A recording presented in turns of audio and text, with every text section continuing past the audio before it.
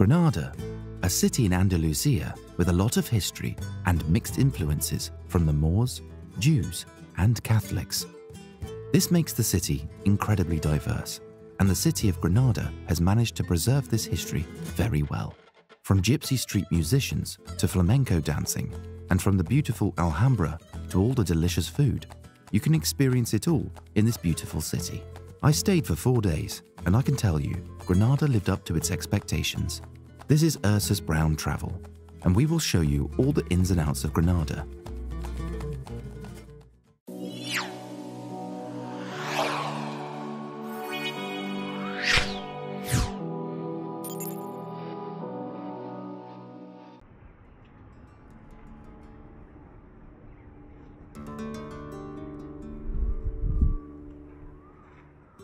The first activity to do is, of course, the Alhambra fortress.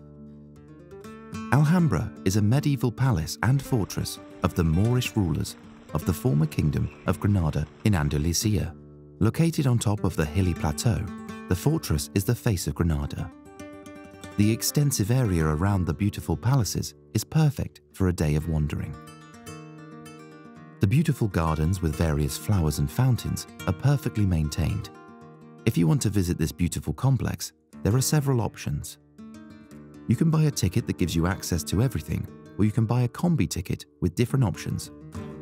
Like I bought the combi ticket to the Jardines, General Life, and Alcaicería, for example. If you want to go here, make sure you buy the tickets of the palaces and gardens you will definitely want to see far in advance. Because if you wait too long, chances are that tickets will no longer be available for certain areas of the complex. I will put the link to the websites where you can buy tickets in the description of this video.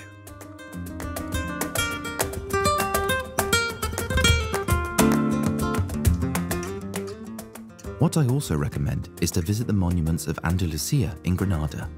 With an all-in-one ticket, you can visit historical sites such as the Palace de Alhambra, Bañuelo, Maristan, and the Moorish house Horno de Oro. Definitely a must-do when in Granada.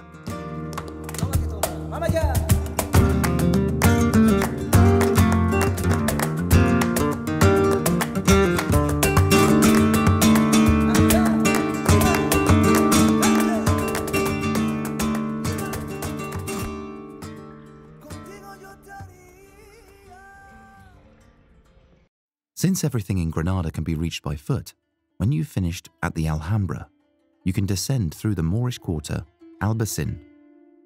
This Moorish quarter is located on a hill opposite the Alhambra. From this neighborhood, you can take beautiful pictures of the Alhambra as a whole. This quarter consists of many narrow streets and squares and beautiful white houses. You'll also find many Arab-oriented shops in this quarter. Besides the Moorish Albaicín quarter, the renowned Alcaicería Bazaar with vendors selling miniatures, handbags, souvenirs and jewelry is an absolute must. Its narrow atmospheric streets will make you feel like you're in Morocco for a while. This market is located in the historic heart of Granada. If you want to buy souvenirs from Granada, this is the place to be.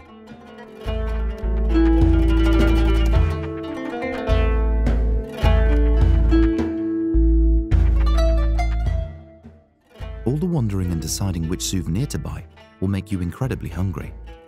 Fortunately, if you are hungry, you don't have to walk around in Granada too long.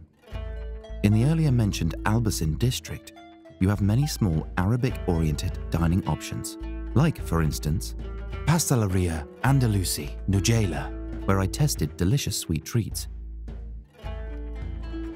For dinner, I ate at El Taj Halal for 2 nights. Friendly staff, authentic atmosphere that suits Granada, and most importantly, delicious food.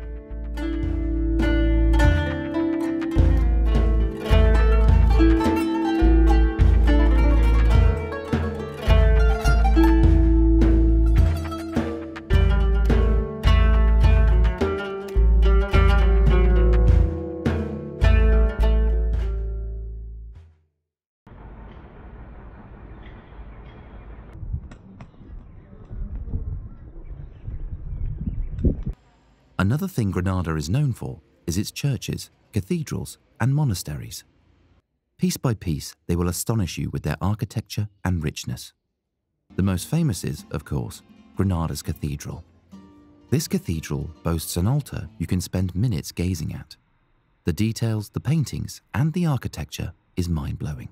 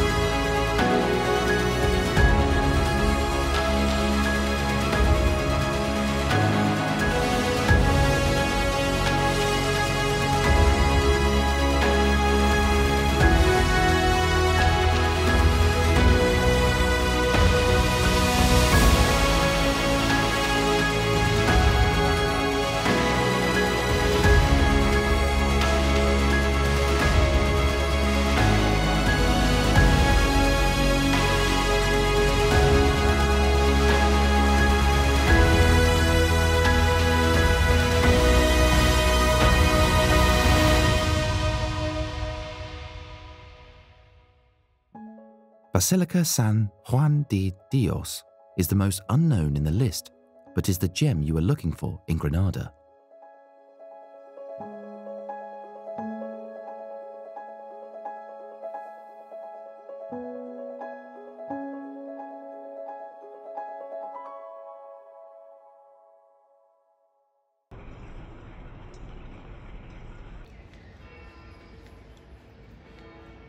The monastery of San Geronimo of Granada is nice to visit because it is different from the previously mentioned cathedral and basilica.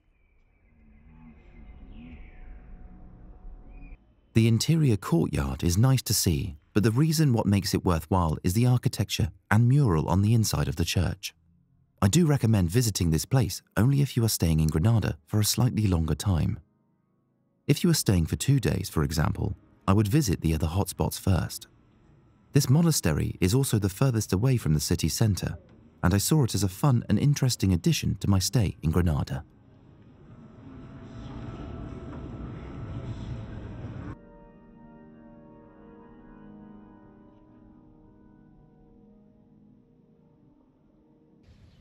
The last 2 chapters of my video include my stay and a suggestion of a beautiful place you can visit for free, so be sure to keep watching until the end.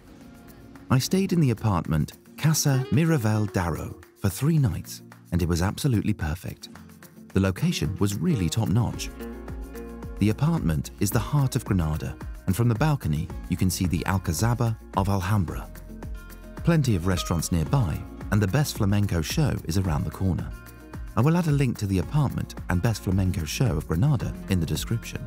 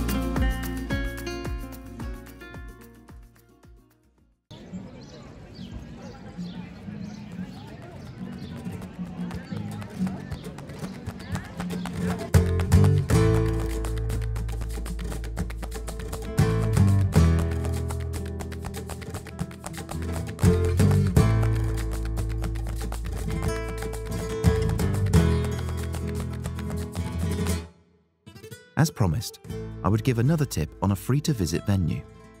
Palacio de la Madraza is currently part of the University of Granada and has an interesting history.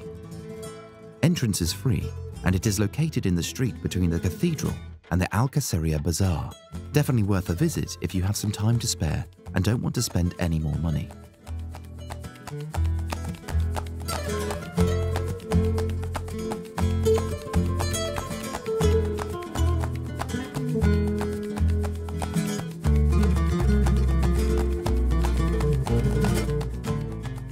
My visit to Granada is coming to an end, and with it this video.